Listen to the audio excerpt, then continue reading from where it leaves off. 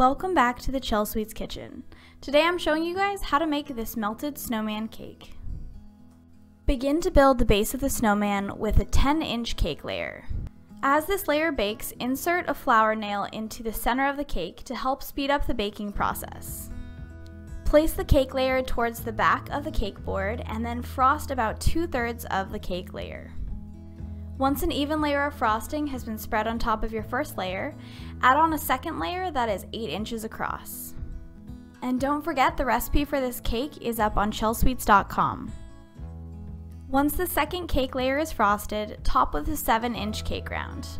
Use a serrated knife to carefully trim the layers into a sloped shape.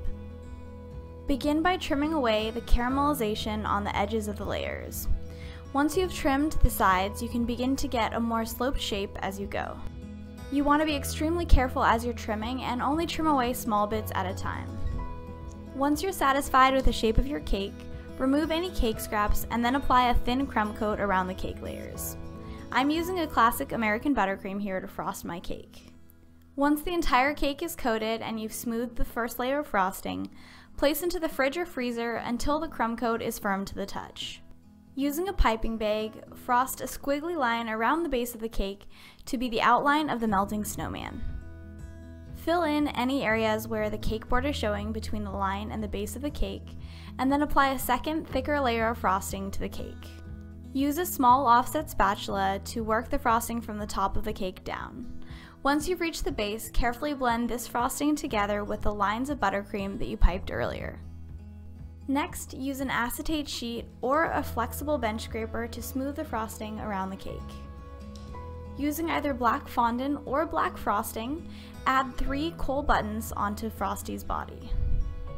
I decided to make mine in a little bit of a crooked line since he is melting. Use brown frosting or chocolate ganache to pipe on Frosty's arms. Once both arms are on, it's time to assemble Frosty's head. Stack 6-inch cake rounds on top of a 6-inch cardboard base. Spread an even layer of frosting on top of this layer and then repeat with 3 additional cake layers. Smooth any overhanging frosting and then begin to trim the top layer of the cake. Trim away the edge from the top layer of the cake to create a sphere-like shape.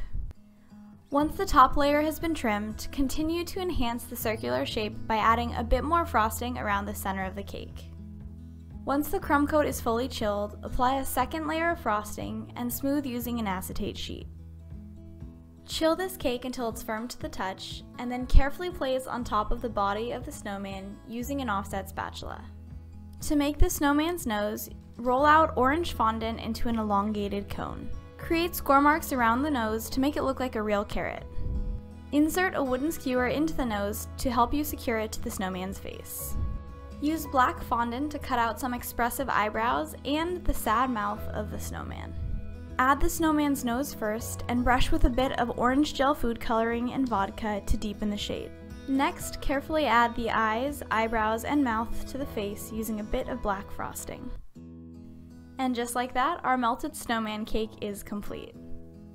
I felt pretty bad cutting into the snowman cake, especially since he already looked so distraught, but I had to show you guys what the inside looked like. Thanks so much for tuning in today. If you guys enjoyed this tutorial, be sure to click the like and subscribe buttons below. And don't forget to comment what tutorials you'd like to see next.